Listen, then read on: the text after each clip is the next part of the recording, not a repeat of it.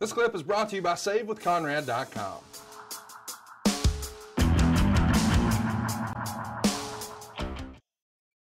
Let's keep it moving here. This is going to be a fun discussion for the next match. It's two of the all-time greats, Seth Rollins and John Cena. It's WWE champion versus United States champion. Here's how we got here. On the July 20th Raw, John Cena would challenge Seth Rollins for a title match, but Rollins refuses. A week later, Cena challenges him again, but the Authority instead forces him to defend the U.S. title against Rollins. Cena beats Rollins, but suffers a broken nose for real during the match. And on the August 3rd Raw, Rollins would defeat Cena to a winner-takes-all match at SummerSlam, both for the WWE title and the U.S. title. On the August 11th Tough Enough, Cena would accept Rollins' challenge, and here we are, title versus title. Before we talk about the match, I do want to bring up Seth Rollins, because it was around this time where he had a handful of matches where guys were getting hurt, whether it was Finn Balor with the power bomb into the barricade, John Cena's nose here, and Bret Hart made a pretty adamant statement that Seth Rollins was unsafe. And a lot of guys came to his defense. And we know that eventually Seth is going to wrestle Sting and do a buckle bomb, and that's going to be it for Sting. He can't finish the match, and Sting's not going to wrestle again. Sting has come out and said that Seth felt horrible about that, and even acknowledged as they're pushing him into the ambulance that Seth yelled something like, "I was you for Halloween." I mean, he was one of his favorites, so he would never intentionally hurt a guy. Do you think this is an unfair thing for fans or Bret Hart to say that Seth is dangerous? Is it just accidents happen? Or when you start to see a string of injuries like this as a professional wrestler yourself, do you start to think, oh shit, maybe there's smoke to that fire?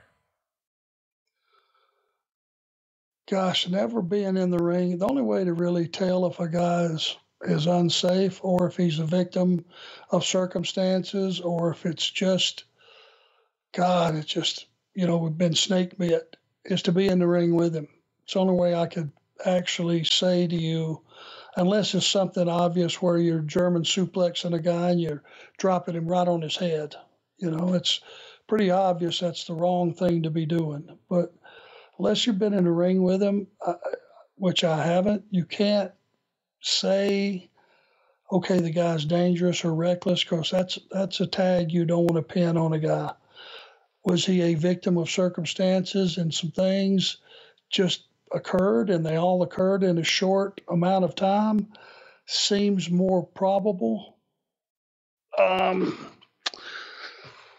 know the jumping knee came right up the middle, and it was one of those things that is, I don't know if he said watch the knee or if he didn't. I don't know. I had that match, and it was like he splattered his nose pretty good. Credit to John being a tough bastard to just go ahead and finish the match. I don't think if I was a betting man that Seth, because he's too good and he's too professional, I don't think he's reckless. I think it might have been just bad luck.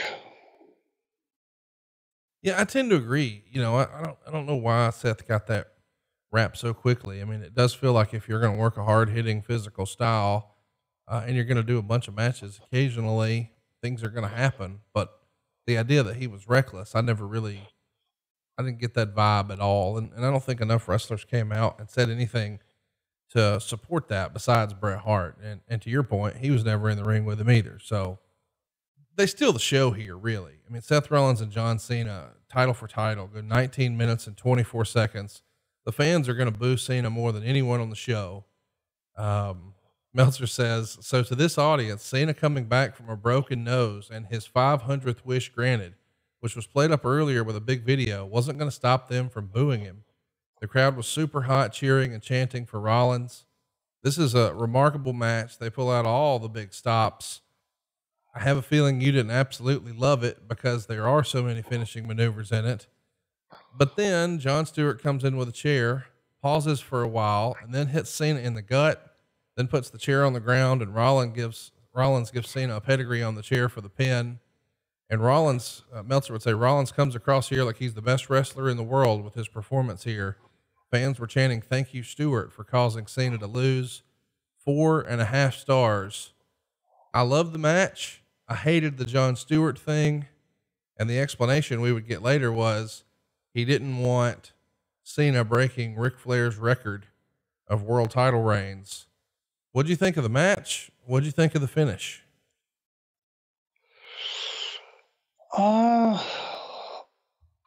Yeah, Jon Stewart being involved in the finish after those guys have went out and performed at the level that they had and worked as hard as they had worked, to me seems mighty anticlimactic. I don't know why you couldn't have, after a match like that and the story that you have, why you couldn't have had just Seth go over. Right. Who do you hurt when you've got performers like that and they're two top guys? And certainly as hard as John has been pushed over the years and the big wins that he's had, all that investment in John, it's not going to kill John Cena off to get beat by Seth Rollins. I'm sorry, it's just not. And if it did kill him off, it would have meant that he wasn't over anyway. One victory, if it kills you off, you were just being propped up anyway. You weren't really over. So I think after all that, you could have had Seth go over, and no one would have been damaged.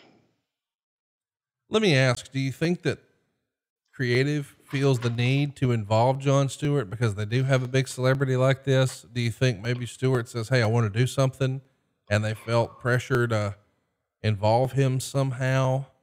Or is this just a scapegoat to, we're going to have Cena lose, but wink, wink, not really? I don't know, Conrad, to be honest with you. It's when they have those discussions, I don't know if they just admit we want to get the star power out there to add to the match.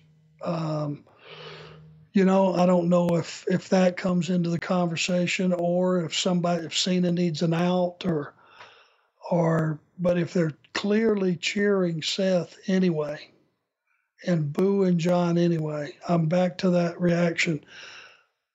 I don't care if they're screaming pro or con. If everybody is invested in that match and in the finish, at the end, you did the right thing. If people don't react, then there's a reason, and there's probably a couple of reasons, and they're all bad. So I think you're looking at, do you walk away? In every single match that you have, somebody has to get over. That's the oldest rule of thumb. Somebody got to get over in that match. So you got to ask, who actually got over? Was it Seth? Was it, the star that you have coming down on the end? Was it a combination of two? I mean, who actually really got over during the deal? And if somebody got over, then it worked. I also want to ask, this is title versus title. You go back to WrestleMania 6, where the Intercontinental Champion took on the World Champion. Granted, that was Hulk Hogan. That's the main event. It goes on last.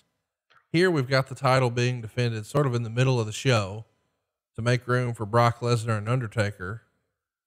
How do you feel about that? Sometimes a given match, the old school me would say the world champion goes on at the end of the night every night, period. Right. Through seeing the evolution of the business and things getting switched around and having so many matches on a card and all these different variables that are out there, sometimes a match is bigger than the world title. If it's a personal angle, I would have said when the streak was going, the Undertaker streak, it was thought of as the main event more than whoever was in the world title match. I think the streak was more important than that. Just myself. Right. I thought that's how strong the streak was. After he lost it, there it lost some of the luster. But I think you got to look at who had the most heat, who was selling tickets, who was driving, who was going to drive that pay-per-view, what would get the most out of the promotion, what is the feature thing that you're going to say is our main event, because on any given night, as loaded with talent as they were and they are, you could have any of 3 or 4 matches which would have qualified for the main event.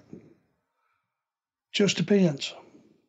So I don't agree that this match went on too early. This is also for the first time we see the ESPN WWE relationship. SummerSlam gets a ton of coverage on ESPN. Were you surprised to see that? I mean, you've been a sports fan your whole life. The idea that WWE is covered on ESPN had to be pretty cool for a sports guy like me and you, right? Oh, I was thrilled. We were finally being accepted as legitimate athletes, and forget about, the predetermined match results and all that. It told me that ESPN looked at us as being world-class athletes. And it was nice to be recognized that way and to be respected. And I'm sure it made a huge difference in the butts in the seats for those 3 days. Hey, it's Conrad Thompson. Thanks for checking out the podcast here on YouTube. Be sure to hit the subscribe button and the notifications bell so you get a notice anytime we upload some new content. And go save yourself some money right now. If you're in a 30-year loan or you have credit card debt, it's not a matter of if I can save you money. It's a matter of how much. Find out right now for free at SaveWithConrad.com.